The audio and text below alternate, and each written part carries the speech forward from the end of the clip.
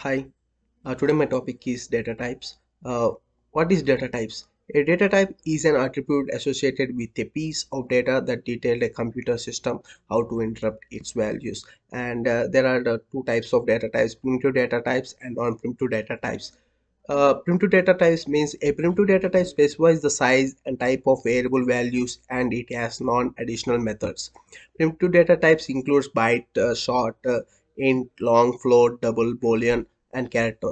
And their non-primitive data types means non-primitive data types are called reference types because they refer to objects. Non-primitive data types are string, arrays, classes, interface. And these are the two types of data types. And next one is commonly used data types. First, integer, floating point, character, string. There are commonly used data types. Integer is used for the numeric data types with fractions. Floating data types is decimals with fractions. Character is used for single letter digit functioning marks. String is used for sequence of characters, and boolean is used for true or false values. And enumerator type is used for small set of predefined unique values. It's like elements or immutabilities that can be text based on numerical. And array is used for list of with the number of elements in specific order, typically of a same type. And data is like it's like examples we have 7007. It's like integers.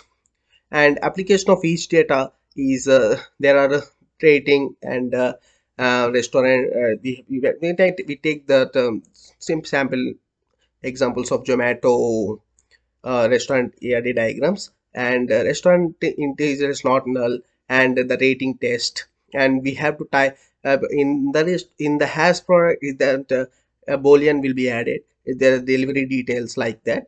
And the list of data types means lists are used to store a number of entries addressing each entry by the collection name and the numerical index of the entry within the collection. And that was very country code units, just hourly paid industrial. And that object data types means objects can store multiple data entries of any type including collections, and even objects be stored under a field name also. And then each entry is addressed by the object name and the field name. Example class. That's the data types. Thank you.